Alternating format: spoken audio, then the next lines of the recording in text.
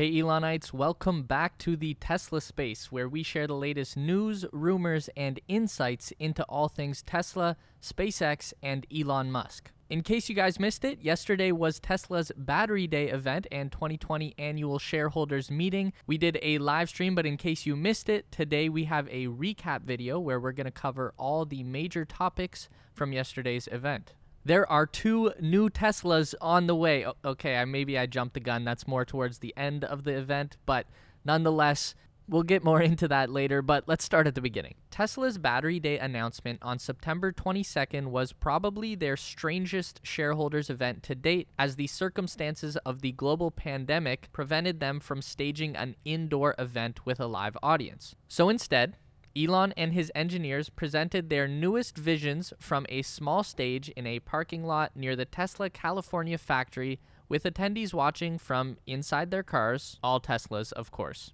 With the strange format aside, what we really saw on Battery Day was Tesla's roadmap towards a sustainable, affordable, and plentiful electric vehicle, and the battery is the key to reaching that destination. According to Tesla, the only way to accelerate our transition to sustainable transportation is to accelerate the development of the batteries that will power that transportation. Battery Day started off with some general talk about where Tesla is at today, how they've weathered the storm that has been the year 2020, and achieved 4 consecutive fiscal quarters of profit. Elon lamented that this year has been the hardest in the company's history, but the team has worked insanely hard and the future now looks promising for annual profitability for Tesla. Elon said that in order to do well financially, Tesla needs economies of scale and the best technologies working together. They are doing this by tightening up the time period from when a car is ordered to when it is built and delivered. Raw materials turn into a car, which turns into cash. The faster this process happens, the more the company can capitalize on growth and make bigger profits. The technology side Elon is talking about is their autonomous vehicle system,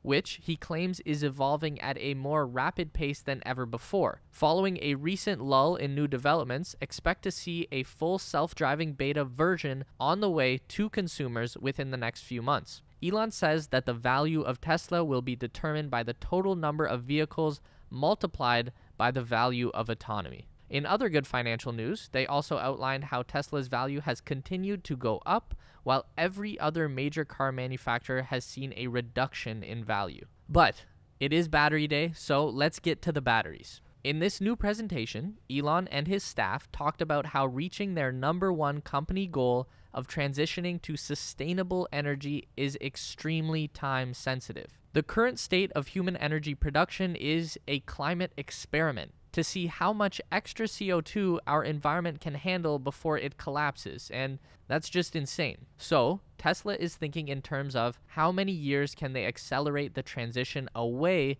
from destructive energy into sustainable sources. And to achieve the speed required, we need to start thinking in terawatt hours. In order to transition the entire global fleet of vehicles over to electric power, we will need 10 terawatt hours of battery production per year. What does that mean? Well, to get there would require 100 times growth over our current battery production capacity, and that's a lot of batteries. To convert our current power grid over to sustainable energy like solar and wind, that would require 1,600 times the increase in battery production to hold all that electricity.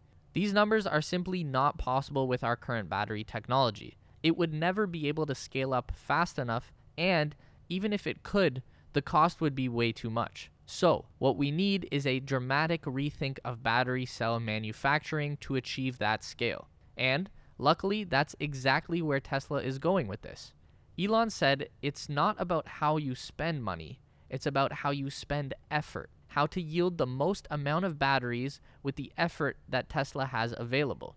So, goal #1 will always be a global shift to sustainable energy, but that's a long-term plan. Goal #2 is more short-term, and that is to make electric vehicles more affordable. Elon expressed his frustration with not having a truly affordable Tesla vehicle on the market. The Model 3 is getting close, but this is still an upper mid-tier vehicle that will cost $40,000 to $50,000 for a decently equipped car, in a league with low-end Audis, BMWs, and such. Where Elon is hoping to go is the $25,000 price range, where they are competitive with Honda, Toyota, and Kia, the kind of cars that your average Joe would have in their driveway. But the only thing holding Tesla back from being able to offer their affordable car is battery cost. The price per kilowatt hour is on a downward slope, but the slope is not steep enough. If no one can push their price downward, then the EV market share will never grow to its full potential. This is why Tesla started looking at the design and build process of batteries from the ground up. And they've come up with a plan to halve the cost per kilowatt hour. This plan does not rest on any single innovation.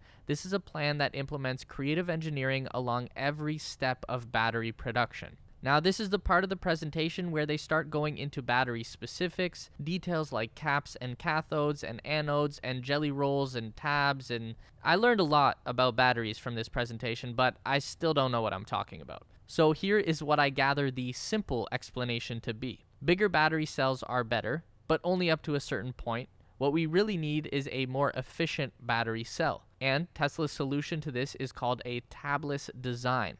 This means simple manufacturing with fewer parts where the electrons travel a shorter distance within the battery structure. This equals a better power to weight ratio for each cell. So, without making the battery any bigger, they will produce 5 times the energy, add 16% to the vehicle range, and produce 6 times the power. On the manufacturing side, the tabless design will make assembly lines run faster, as every time you have to install a battery tab, the line has to stop production and then restart. Without the need for these stop and starts, Tesla will have a smooth, continuous motion assembly line. The other innovation in their manufacturing process is a dry-coated electrode system. This system eliminates a huge industrial process from battery production that requires a lot of time and space and infrastructure to accomplish. In the traditional wet process, the battery materials are soaked with a liquid solvent, then they are dried, and then the solvent is baked out and removed from the material. Tesla has done away with all of that and achieved a 10 times reduction in the size of their battery plant, plus a 10 times reduction in the energy consumed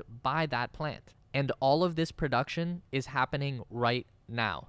Tesla is ramping up the manufacturing of their new cells at a pilot factory in California, which they hope to be outputting 10 gigawatt hours of batteries within the next 12 months. The actual battery plants that are coming will be much bigger than the first. Going back to the idea of spending effort, not money, Tesla is hoping to accomplish with one factory what other manufacturers might need 5 or even 10 factories to accomplish. Elon outlined the importance of manufacturing and how Tesla is striving to become the greatest manufacturing company on Earth. Don't get too excited about this just yet, or expect to see these batteries coming to production cars anytime soon. Elon stressed that all this new tech is very close to working, but it's not there yet. The battery yield is still very low. Tesla's goals are to hit 100 gigawatt hours of battery production by 2022, with the year 2030 seeing 3 terawatt hours of battery production.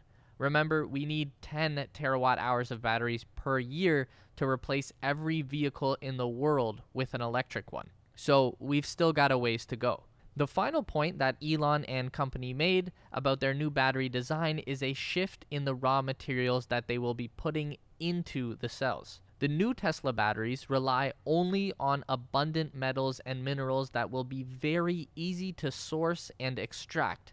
There is no cobalt used in this battery cell, and that is a big deal, because you can't find cobalt just anywhere, and it is expensive to extract with questionable ethics around just how it is being mined. Taking cobalt out of the battery formula will reduce the raw materials costs of these batteries by 50% over traditional cells. So, we've clearly brought down the battery cost. That's one big part of the affordability problem solved. Now, the last step is in vehicle manufacturing. How do we put the car together in the most efficient and also most effective way? Tesla has solved that problem too. The answer is die casting. Tesla's new Gigapress machine can create the entire rear section and front section of the cars in single pieces of aluminum. To make this possible, Tesla had to develop their own aluminum alloy that would remain stable through the casting process and hold its shape.